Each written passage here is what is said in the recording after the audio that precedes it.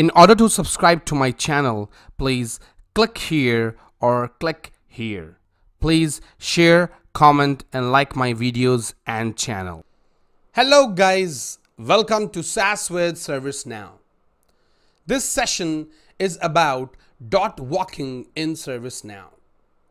Lot of times you must have got requirement when you have to access fields of table of reference field value, which is actually not on the same table you're working on. Then dot walking comes into the picture. Dot walking allows direct access to the fields and field values on reference records in conditions, filters, and scripting. Let's say you need to update the assignee of an incident as per the location of caller.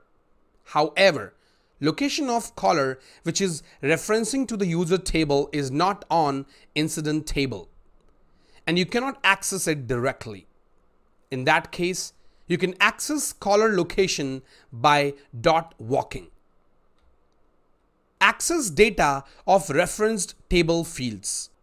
This is incident table in which you can see table fields. Now in this table, there is one field which is a caller field, and this field is a referenced field. That means that this caller field is referencing to the user table, and that is another table. Now this user table has its own fields. So if you want to access, if you have to access caller field, and for example, you have to access first name, you have to access last name, email of caller, in that case, you have to do dot walking. Condition. You can use dot walking in condition. As you can see, I have selected location from caller. So I have to select the value of caller's location. But location is not on incident table. So in that case, what I will do, I will select the related fields. In that case, I will select the caller. I will do a dot, not exactly as part of the script, but there is an option which I will show you later in my personal developer instance. And then you select location.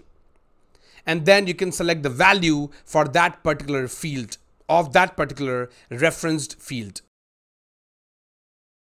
You can also use dot walking in scripting. And the syntax is like object dot related underscore object. And then you put the field name, that means referenced field name. As an example, you can see we can access caller ID email of, for example, on any incident record. So if you want to access email of caller ID, the user who is in the caller field, in that case, you can use this kind of syntax. That means current, which is basically the object. It can be gr as well. If you're doing the glide record, then it will be gr, or any variable you are creating for glide record. Or if it's a current record, then you have to use current dot caller underscore ID. Now caller underscore ID is the field of current record. That means the current record, the table you're working on, it's caller ID field, because that's a reference field, but we want to access email value. That means email of caller user who is in that particular field. So in that case, you will do dot, and then you will access the referenced table, that is sys user table, and the field we have is email, and we can access with this syntax. Dot walking in client script. Now I will show you a practical example in my personal developer instance, that how exactly you can use dot walking to access reference tables in client script. So this is my personal developer instance. What I will do in order to show you this example, I will show an alert. In that alert, we will try to access data of, for example, caller fields. Let's use the same example. So in that case, if I go over here and I go to list of incident, I will just open list of incident. Now here, if I will show you quickly, and I open this particular incident. Now, before I start creating this client script, the important part is even it's a client script, even it's a business rule, even it's a server-side script, any kind of script, or whatever you want to achieve with dot walking. The important point for dot walking is that dot walking can only happen for reference field.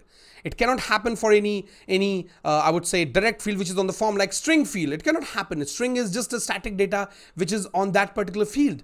The only dot walking can work, the only way is that field has to be referenced field. That means it should refer a different table so that you can access fields of that table. So in that case, if I'm over here, you can see we have caller is a reference field, assignment group is a reference field, we have assigned to is a reference field, configuration item, service, these are all reference field. So in this case, I have this caller. Now I only have access to caller name. You can see it showing the SysID. Now whenever you refer any field, that field is a reference field, the only value which can capture on the form is SysID. But now I have to, for example, populate email of this user, but email is not available on this field, on this basically form, on incident table. How can I do that? I can do it with the help of dot walking. So let me do one thing. Let me create a client script. So I will show you that how you can achieve this with client script. This is new client script form. I will just mention over here, just the name I will mention, and that can be demo dot walking, and I will make it onload. Now here is a script. Now how can I use it for a script? So let me show you first. First we will capture the value of caller ID. How can I do that? I will just do caller equal to, and here I can do g underscore form dot. So you can use get reference, and if I do this, so the reference I can do caller underscore ID. That's the name of the field. Now the another important point, as you know, for get reference is you have to basically declare the callback function. So I will mention over here, I will just mention maybe just callback.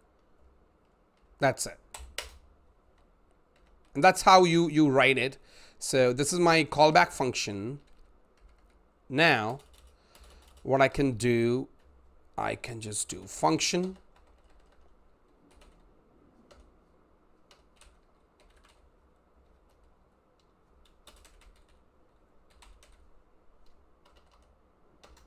callback, and here I can just do alert, and I can put here caller, and I can do, let me show you, the email of caller is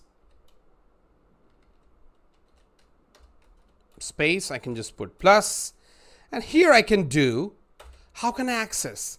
Now the value basically will be accessed in caller. That value will be stored because I'm just referencing that field with the help of get reference. But how will I access email? I just need to do caller.email. That's it. And if I just do like this, and if I click on save, that's it. Your client script is created. And if I go to, I think we will not open a new form. We will open existing one where caller field should be there. It should not be empty. So I will just, maybe this one. If I open this one, yeah, you can see pop up over here that email of caller is elva.@example.com, and this is the email address of this caller.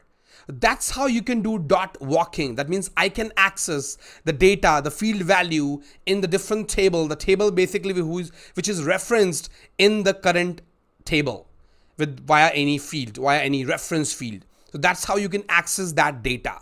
So this is how you can do dot walking in client script. Dot walking in business rules. So as of now, we saw that how we can do dot walking in client script, but now I will show you how you can do dot walking in business rules. Now business rule, basically you write server side script. In that case, you don't have to use this get reference. You can directly access the record. Maybe it's a current record. You can directly access it. So let me show you that as well. So if I go over here and I go to list of incidents, let's say, and I will go to business rules.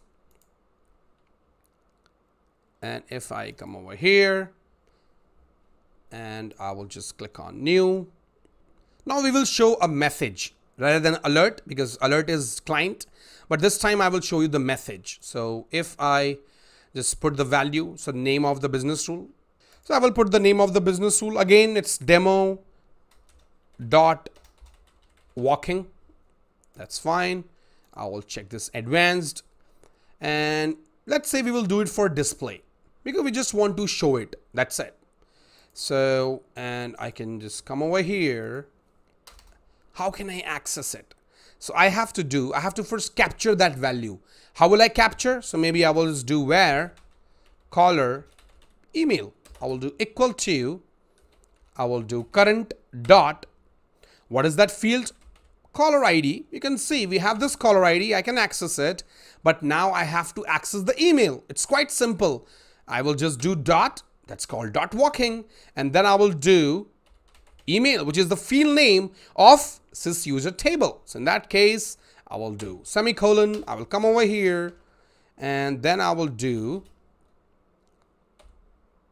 gs dot add info message, and here I will do the email address of caller is space, and I will do plus, and here I can just do, that's it, nothing else. You can just do like this, caller email, and you have to put semicolon over here, and you are done. This is how you do dot walking. It is saved, and now I will go to, I will just like try to open any existing record. So let's say this one. Yeah, you can see that. Email address of caller is Alvaro, and this is the one which we created via client script. We can disable it as well. And this one is via business rule. So this is how you can access fields values of reference data in client script and in business rules. I hope you like this video. Please like, share, comment, and do not forget to subscribe to my channel. Have a great day.